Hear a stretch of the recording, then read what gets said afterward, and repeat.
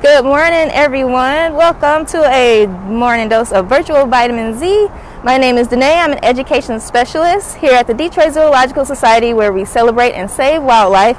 Today we are at the African watering hole right across from zebras, and we have a special guest, Matt, our bird zookeeper. It's good to see you again, Matt. So today we are going to focus on a very special bird, the saddle-billed stork.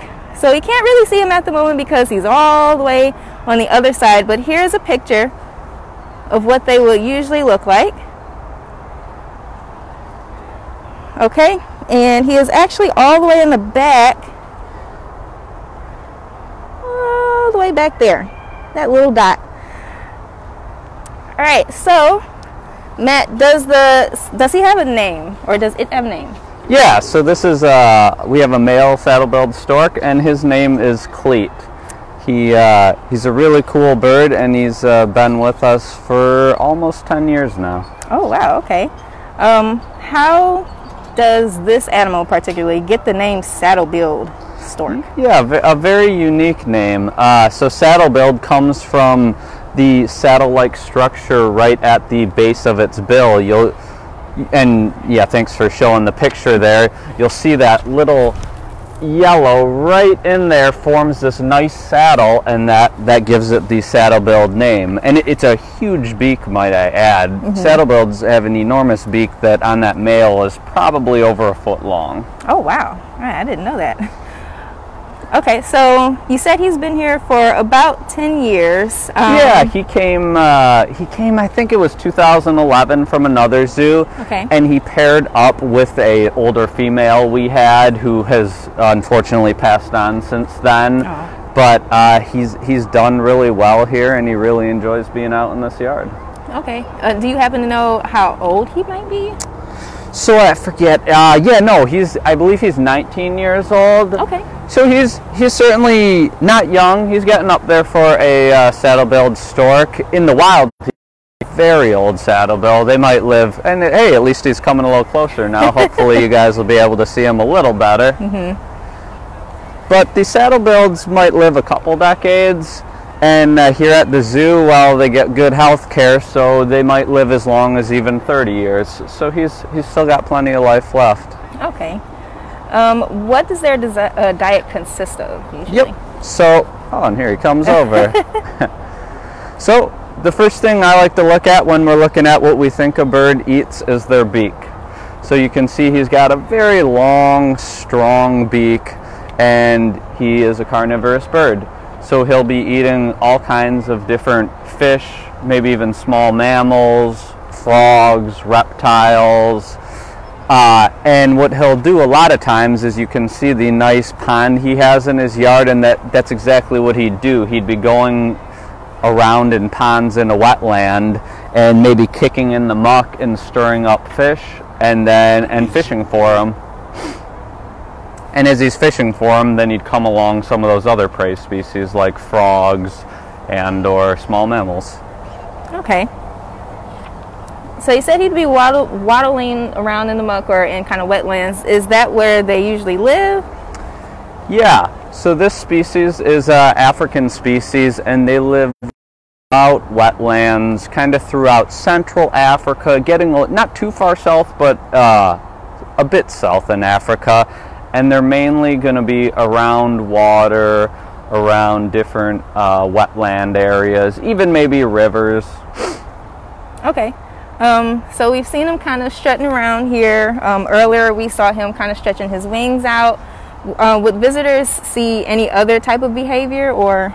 Yeah, and unfortunately he was showing off for us about 5 minutes before we started the talk. So a lot of times you might see him come over to his nice pond, and he'll do that same beautiful natural behavior where he's kind of looking around in the water, kicking his legs, hoping to find some different prey items. Another cool behavior you might see is bill clacking. Okay. So if you guys aren't familiar with bill clacking, storks don't really make vocalization.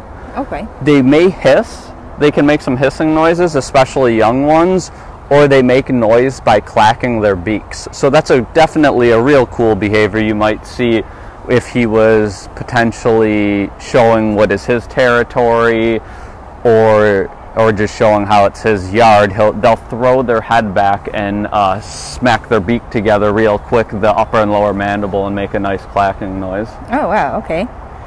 Sorry, I was trying to get a good look at him here. Yeah, you get him a little bit?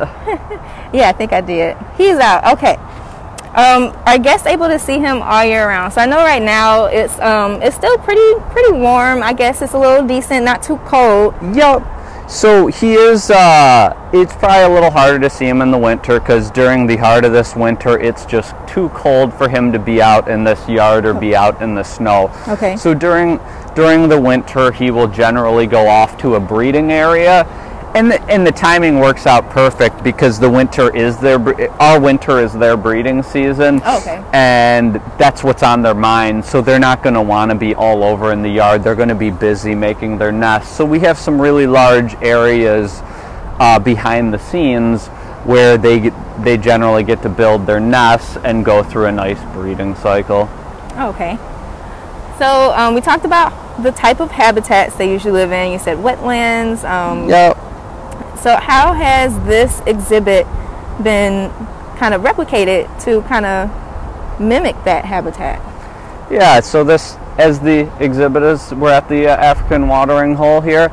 It is a nice wetland exhibit. We've got our big pond where he'd like to forage, and oftentimes we'll flood a part of the yard, so you'll get more of that wetland type scenario. And then it's also got a nice expanse of grassland and a couple larger trees. And that would be like a really nice mimic of a breeding territory for one of these guys, because they'll usually be by a nice food source with a big body of water. But they'll also be in an area where there's, a big tree or two, but not foresty, because they're going to want a more isolated tree, and that's where they're going to breed. They're going to build a nest high up in that tree, maybe even 80 foot up into the tree. Oh wow. They'll build a big platform type nest. So yeah, this really emulates a nice area for them. Okay. Speaking of really tall trees, he's not as close as we would probably like to see in order to see how tall he is, but do you happen to know how tall he is? Yeah, no, they're really tall birds. Cleet is, he's almost as tall as I am. He's just over 5 feet when he stands up straight. Really, really tall bird. And we'll get into a little bit as well. So the males are a little bit bigger than the females. Okay. And he weighs about around 15 pounds, which is a nice size for a male. They'd be within a couple pounds of that. And then the females would weigh a few pounds less than that. And as far as sexual dimorphism, males and females looking differently, there is a little bit in this species. Size is one factor. The males are bigger than the females, but there's also something really cool about them. So the iris on the eye of the birds, in the males, it's a browny, dark blackish. Okay. And then, sweet, you're going to show this picture. So in the picture, this is actually a female, and it's a really pretty bright yellow. I don't know if you guys can see that in the picture, but all the females' irises are yellow, and the males is dark. So it's really unique difference. Yeah, that is pretty cool. Okay, so does the saddlebill get along with other animals in the habitat? I see we have an ostrich here. We have 2 other elands are also here in this exhibit.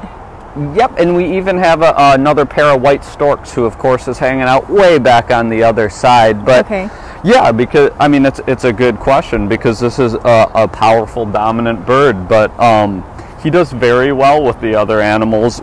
As in any situation, we always do a slow introduction to make sure that each specific animal will get along, but everybody gets along very nicely out here, and we don't see negative interaction. That's good. Is the saddlebill stork population in danger at all?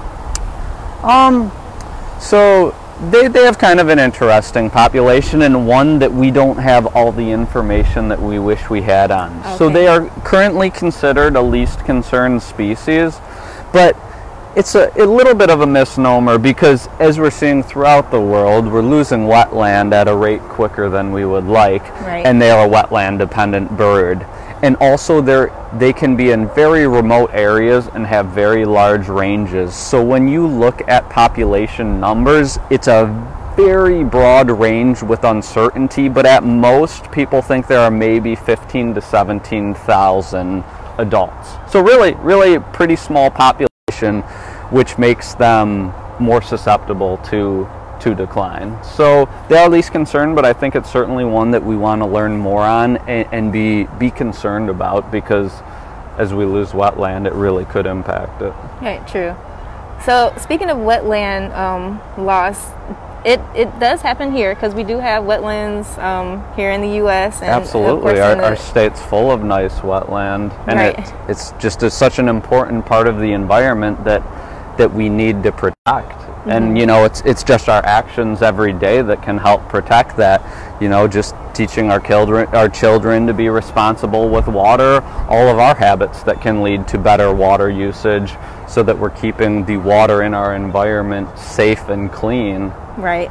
And then just as a whole, the wetlands that we have, we want to continue to protect and get more of them preserved.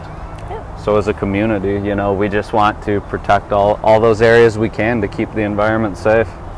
It's very true. Well, thank you so much, Matt. That was a lot of very good information. I hope our visitors were able to watch this awesome video, and if not, then you guys can definitely watch it later.